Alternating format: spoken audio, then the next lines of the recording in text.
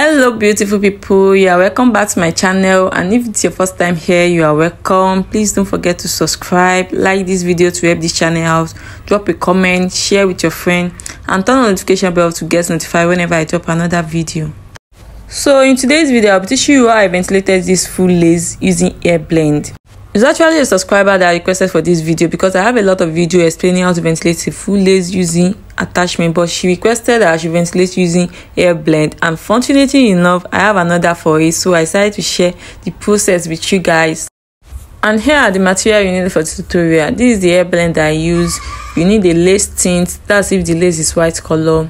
You need metallic pen, you need ventilating pin, you need a tape rule, and the full lace itself. The full lace usually comes with a line which indicates where you will stop, so that's what I'm trying to show you here. To cover the white strap at the back, I spray the lace tint on the lace so that it can be giving me scarf color. So after spraying it, we allow it to dry. So I'm trying to show you the difference between the one I spray and the one I did not spray here, and I will still show you the one with the black straps at the back. You can see the difference between the three. The full lace is divided into three parts: the back, the middle part, and the front part. The front part usually comes with a line which indicates where you will stop. And the back section usually comes with adjustable straps which will be inside when you start your air ventilation. Since the hair is the same length, I pick one piece out of it, cut small pieces, then cut the rest of the hair, just like you're seeing in this video. Then I use my tape comb to comb the shorter part out because we only need the longer part for air ventilation.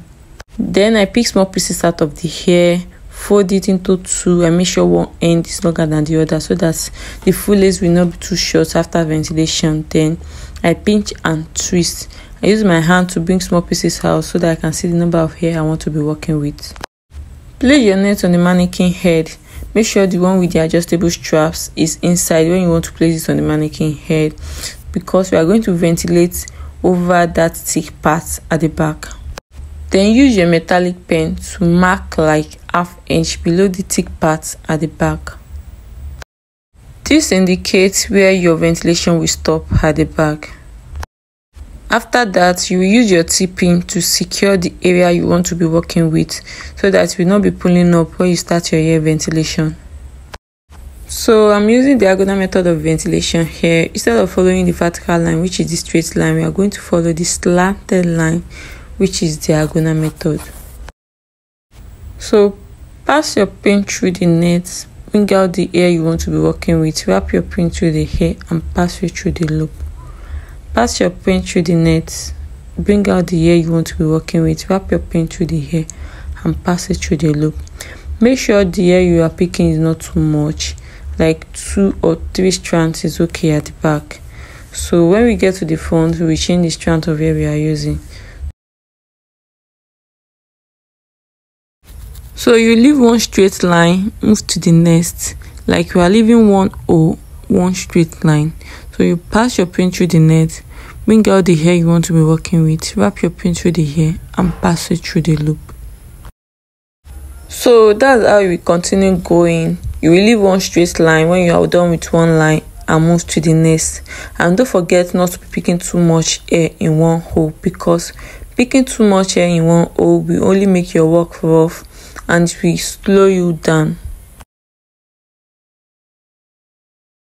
So I'm almost done with the half of the back section here, so I will have to fast forward this part because I don't want this video to be too long. So I will explain how to ventilate the thick part at the back after that.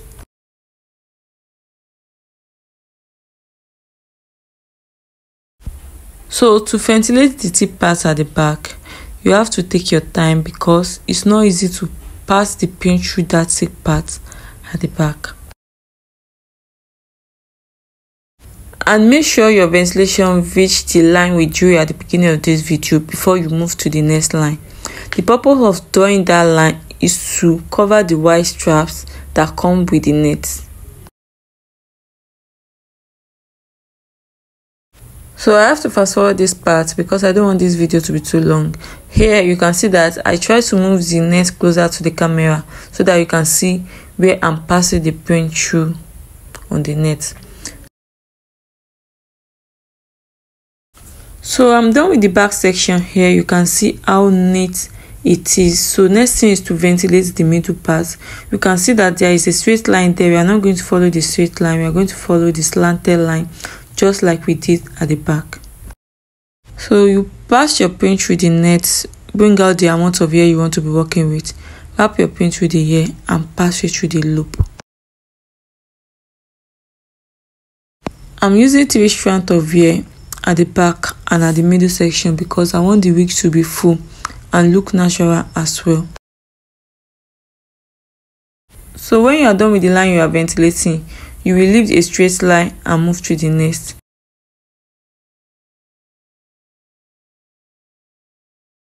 So I'm almost done with the half of the middle part here. You can see how full and neat it is.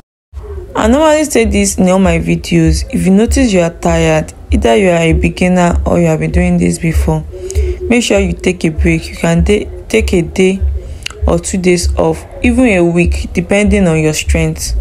Just don't rush yourself. If you ask some people how many days they used to ventilate full lace, some people will say 2 days, 3 days. Yes, they can use 2 days or 3 days to ventilate full lace when they are leaving 5 lines or 4 lines before they can go to another line. So you can't compare it to the one that is leaving 1 straight line. So if you use this method that I'm using, just know that if you take your time, because this is a normal step, with this method you can use it for any style. You can use it for braided, you can use this, you can install it directly on your head, you can part it to any style you want. So I've reached the front section here, and I can't lie to you, this place is usually confusing when you want to check the diagonal method, because if you are not careful enough, you will notice that you will end up in vertical lines. So you have to take your time to look at the net closely. You can, if you get the diagonal method on the net, you can just use your metallic pen to trace that line so that it will be easier for you. You will know the line you want to be following. And one thing I like about diagonal method is that you can use this for any style of your choice. You can use it for braided wig, you can install it directly, like you can part it to any parts at all without giving harsh line. Before we continue with the tutorial, I want to use this opportunity to thank everyone that have been supporting my small business. Thank you so much, I really appreciate. Aside the wigs, the closure, frontals, full lace, ventilation you see on my page that I'm selling, I'm also selling wigging and hair ventilation material. If I did not upload what you want, you can send the picture to me on this phone number you are seeing on your screen. Or if I upload what you want, you can just screenshot it and send the picture to me on WhatsApp. Thank you. So back to the tutorial, you can see that I'm almost done with the half of the front section here too. I continue by using 3 strands of hair, but I make sure I'm not ventilating closer to the line that come with the net because I want to use human hair for the edges. So I'm leaving like ½ inches below that line that come with the net. So I have to fast forward this part because I don't want this video to be too long. As you can see here, I'm almost done with the whole ventilation, but I'm leaving like ½ inch closer to the line that comes with the net. So I continue the hair ventilation here by using 3 strands. So you can see here that there is a line that faces the camera vertically, so I'm following the slanted line. So I have to fast forward the remaining parts because I don't want this video to be too long, and ventilation is the same. Once you know how to pass your pin through the net and bring out the air, you don't have any problem. So I'm done with the ventilation here. It's remaining the parts that I want to use the human hair to ventilate here. So I've ventilated the half part of the natural hairline here, and I'm trying to show you the difference between the one that has natural hairline and the one that does not have hair. To achieve a natural hairline, we are going to change the strand of hair we have been using from the beginning. So instead of using 3 strands, we are going to change it to 1 strand so that we can have that natural hairline. The reason why I'm using human hair for the hairline is because this particular full lace is for a braided wig. So I want the hairline to look natural as possible, and when I lay the edges. I want it to be natural as possible as well.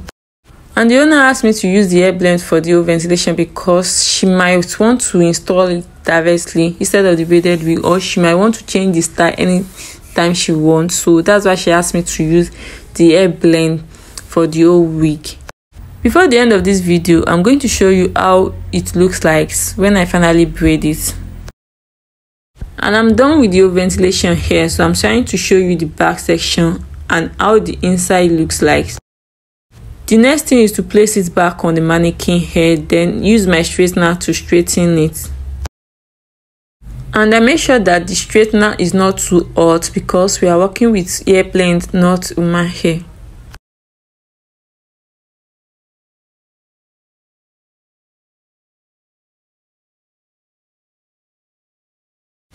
And this is how it looks like when I'm done straightening. You can see how soft it looks like. You can install it directly on your head. And I'm trying to show you here to see how neat the hairline looks like when I'm braiding it. So the next video will be on how to make a braided wig. And the next video after the braided wig will be on how to make this afro wig with frontal.